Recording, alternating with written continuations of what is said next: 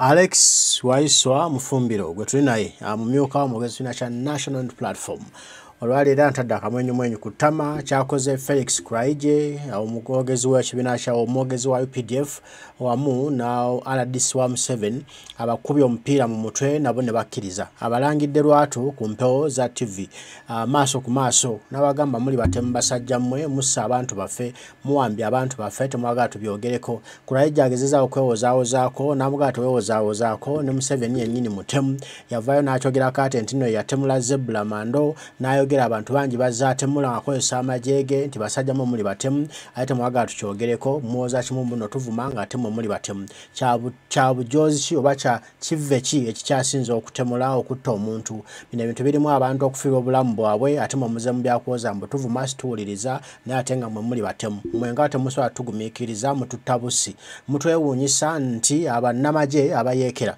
mubatwala mu kkooti za bulijjo ate abantu ba bulijjo ne mubatwala mu kkooti z'amagye basajja mwe muli batumba waavu basajja mwe mwalwala ebiwuka mu mutwe omulimu ogwammwe ng'amagye gwakukuuma nsalo za Uganda naye so si kudda ku bannansi kubawambira mu zidrone kubabuzaawo kubatigumbula basajja mwe muyina ebikolwa bye mukoze naye wande mugenda bisasulira ate namwe mujja kutwala ku mezo drone mumutuuza abaana b'abannammwe Alex Waiswa Mufumbiro Akayi Alex Waiswa Mufumbiro avudde mu mbeera abasajja ababulidde bwino ababulidde amazima basajja nabo ne batya ne batandika okukankana empale nkulabidde baagala omubuuza ebibuuzo bakubazi KO amani amatya nti ono Alex Waiswa Mufumbiro ate obwongo bungi amagezi mangi nga tebalaba kyakukola kale katumulabe kolo y'okuwamba abantu wakutegereza nti buno busuufu bwa mpisa era eggye lya Uganda lyayogerera teribiwagira ebikolwa bino kyamukisa mulungi nti leero tudisikasinga ku ekyo nga waliwo okukkiriza nti kikolebwa ensonga lwaki tukidisikasinga kubanga kiri institutional kyava mu kuba nti twogera ku bajasise kinoomu ne kiba nga kyali mu system nga kifuuse systemized state criminality against democracy abantu abagala okwemamira mu buyinza mu nkola y'obwannakyemalira okweremeza mu buyinza nga batulugunya batugumbula era bajojobya bannansi mwami kungu ow'amagye okujja wano n'agamba nti twetonda nga beeyotondera abantu 18 tebababuuliranga nti oba bo baafa kubanga okwetonda kitegeeza kukkiriza buvunaanyizibwa naye world all over ne waba mujasi nga yagenze mu ddwaniro waliwo kye bayita empisa ey'ekigunjufu omuntu afiiriddwa owuwe okufuna kye bayita closure abajasi Bakulaigye bamutta nga bamuwambye bamala closure disclosure kwe okuba nti mu debriefings omuntu ne mumuwa byonna ebituufu closure kwe kuggalawo fayiro tikungu emyaka 4 simulaba naye kati ekituufu kiri nti Bakulaigye bamutta twogera ku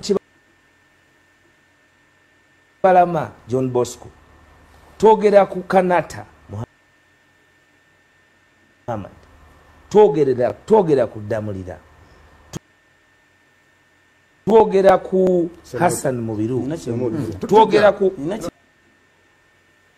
banange ndowooza nze nina omuzindaalo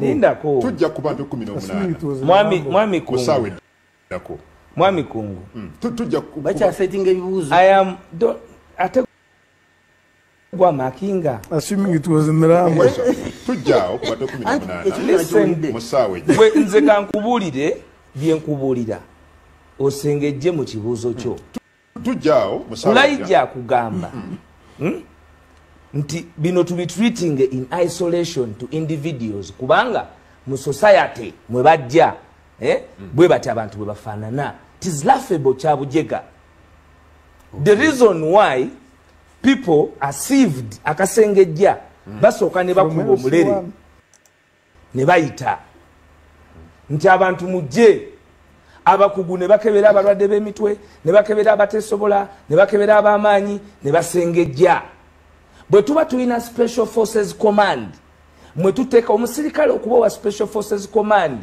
aba ateereddwamu ssente ezisukulumu ennyo olw'obuvunaanyizibwa bw'alina okuuma fountain of honor kati bw'obanga ospendinze ssente zisukka ne omwezi omwenda ku special forces command nga aditoryettinze kubba kasimu there is an institutional problem.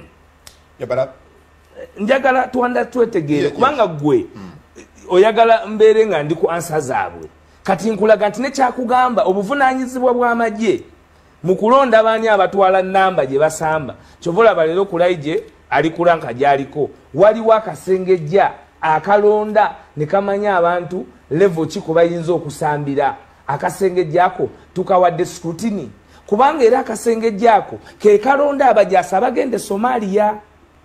General Museveni bajja nagamba nti mwalimu corruption mu kulonda abaali bagenda e Somalia. These are not my words. Okay? Boyogera mu kwetonda mwami kungu. General Museveni naye yavaayo ne yeetonda on this very subject matter. Absolutely. Nga mu kwetonda, let me submit.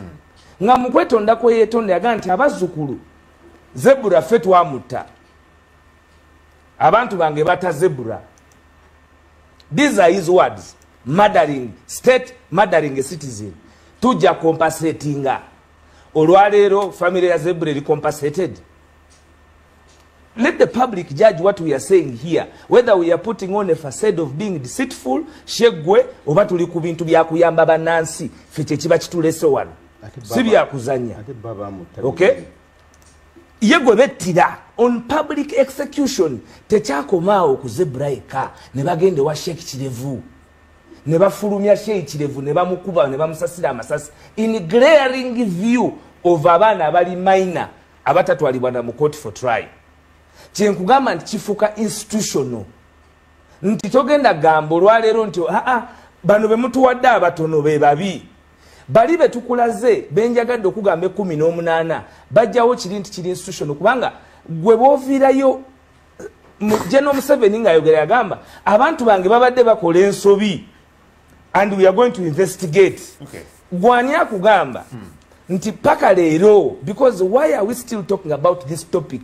Abantu bemwetonderanga paka leero abaana bakibalama bakyabanja kitaabwe abaana baddamulira bakyabanja kitaabwe bw'abadde ayogera wano agambye nti abajaasi twabatutte entebe bagenze mu military court martial okulaga nti kiri institutionalized.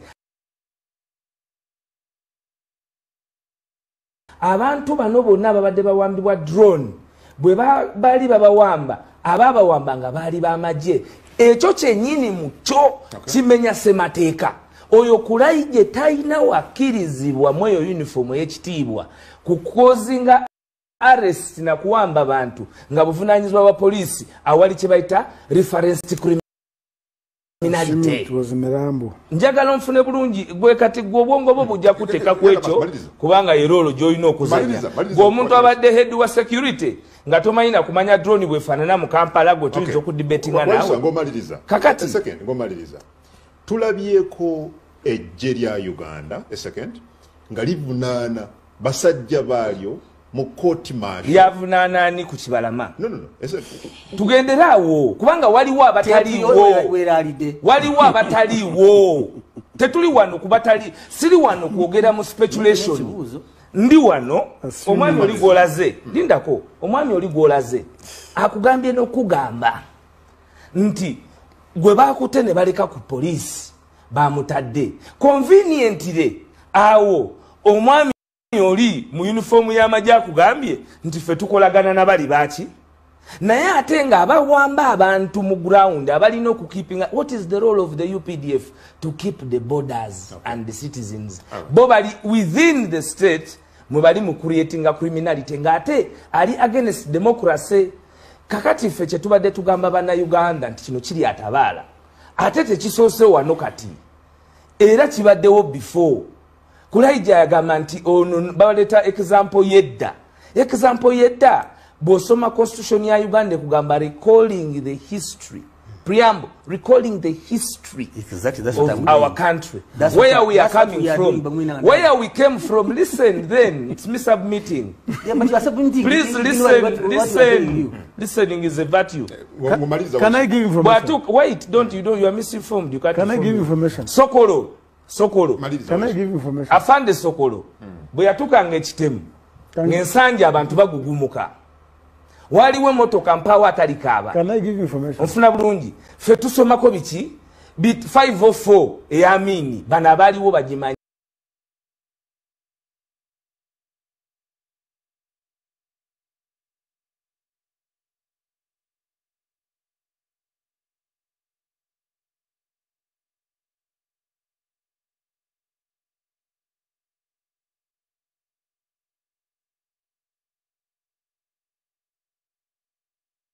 Olwaleero omwana wa Kibalama omwana oyo omusawo ng'omusango n'okuwamba oyo kuba yabajjanjabako bwe baba basobola okuwamba eyabajjanjabako ate gwe abawakanya okusigala mu ntebe nga babba eggwanga lino. So bino bikulaga nti there is ekintu buli wekibeera nga kirina circumstantial existence kikulaga nti bibeera bibaddewo. You can now ask. Nzija ali kusanyuka TV ensonga zezimu era ze ziri mu kubaganyizibwako ebirowoozo mu Parliament ya Uganda. Sooka olabe emboozi eno nzije tweyongereyo n'ensonga yemu. Tugende ng'ensonga zino tutegedde nti zigenda kuddibwamu mu ngeri ey'omuzinzi. N'ekyokubanga baataddeyo olukiiko nti tuzooke tuziyitemu ate ne balusazaamu. Kabonero akakulaga nti nabo tebali wamu mu bye bakola.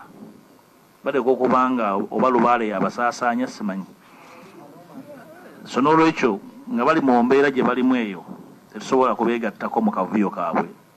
I am going to invoke the rule on the 15 sittings and I want you members to come to the house. Don't miss for the 15 sittings. Teli teka lyonna elimenyeddwa, teli rulu yonna emenyeddwa. So sisuubira nti speaker yandivudde n'ayogera ekyo. Ababuzaawo abantu bamanyi gye bali. Babanga baba batugumbula bamanyi gye babaziika. Emiguwa ekola abasala gye bajavunda batuwa amagumba gaabwe. Abamanaginga safe houses we bali era bakyali ku makomera ago.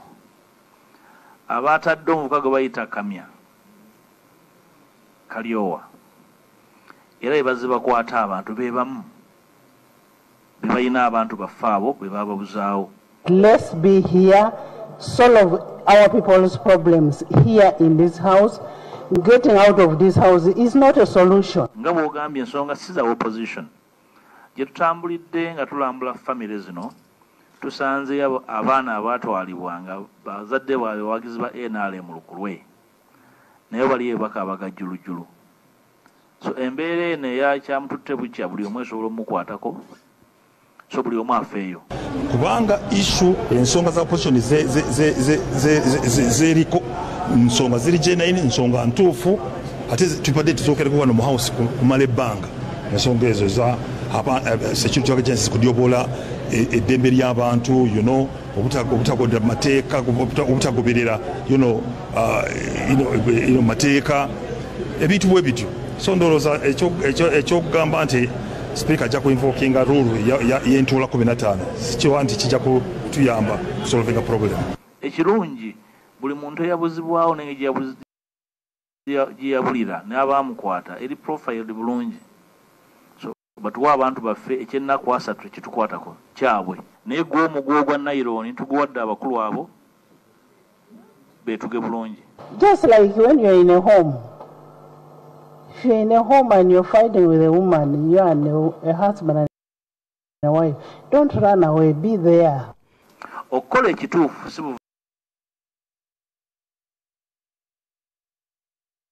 buvunaanyizibwa bwa opposition yokka. Okukola ekituufu ekiyamba eggwanga nga kya mazima mu mbeera eya bulungi bwansi buvunaanyizibwa bwa buli omu. Kati bannanga ab'e NRM bukyamuyitibwa abajega mulina omukisa okwenunula.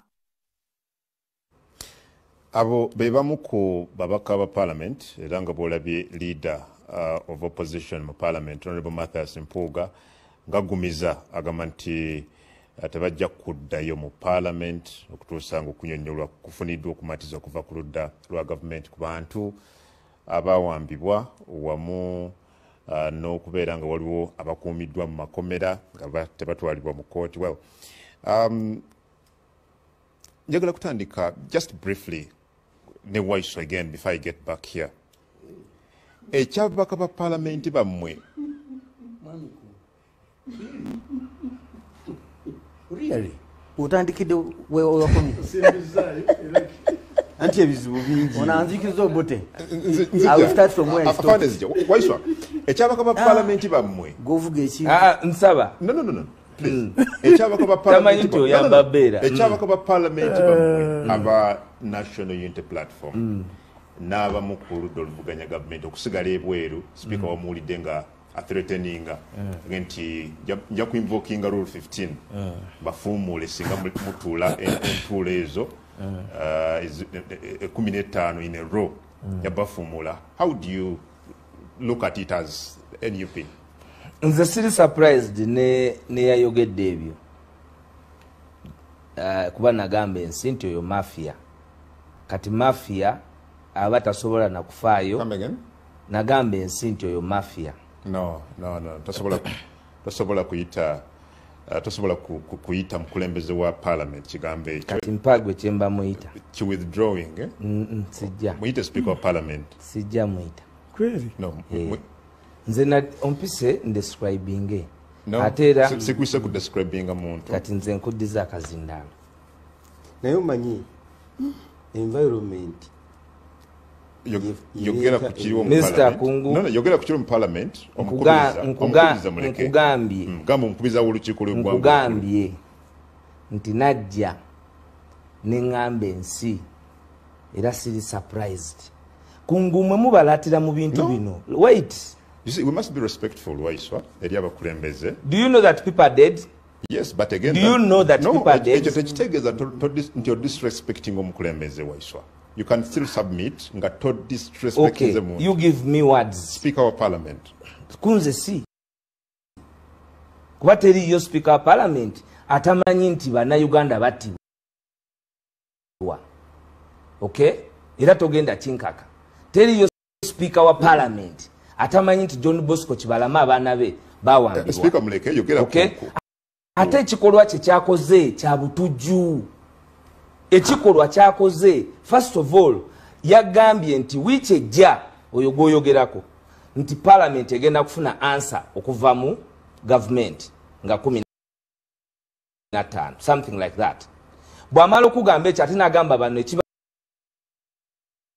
ekibafulumiza sikimanyi naye nga government egenda kugyewo eki reply. Ekyokubiri, buli muntu yenna alina eddembe erirye ng'omuntu okwekalakaasa.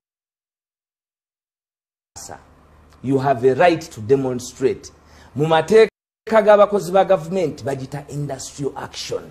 It is constitutional. Noli abadde mu parliament ajja kugamba nti ne mu parliamentary rules it is acceptable. Kakati ng'ekintu kiri documented as to why abantu bano bakoze protest move out. Gojja n'ogamba nti ogenda kubala oyagala nkudescribing engaki mu lulimi Oluganda against nsonga ki kubanga mu obusungu bwe muleeta ffe tukuume decorum mu kudefining ebintu by'obutujju ebikolebwa abantu kungu mu bino ebintu bye mwagala tusagiremu mulimu abantu abatiddwa ate nga betwogerako sinti si bantu Ritana Bukenya twamuziika mu kuziika Franka Senteza tumukunde jeno yajja n'ayogererawo ebigambo okusinzira ku byali byakolebwa mu nsiko era n'atugumya nti tulina okuyimirira nga tuli bavumu bwe tuba bakumalako mu lutabaalo luno. Tetujja because tuzze kwogera to assume nti tuzze okusanitizing ebiriwo bwe manzize ku set nga kuliko ayogerera amagye nga kuliko akulira security mu kibuga nina okubateeka ku task. Okay. Sigwe nga bw'oyagala kakati gwe bw'oŋŋamba nti parliament nga waliwo ensonga ey'abantu abaabula b'omanyi ne ku TV yo b'owandiisa amanya gaabwe. Those are human beings. Olutalo lw'e Gaza olw'ensonga lwaki olwaleero olusajjusa okubanga luyingiddemu abantu abasukka kumpi kati mu 7 abatiddwa lw'aba hostages abantu bawambibwa bana abantu bali mu kuwambibwa nga bawambibwa abantu betumanyi nti twabakwasa obuvunanyizibwa okubakuuma. Oyo ye Waiswa Mufumbiro. Yo yennyini atanyigibwa mu ttooke, yo yennyini omumyuka w'omwogezi w'ekibiina kya National Unity Platform.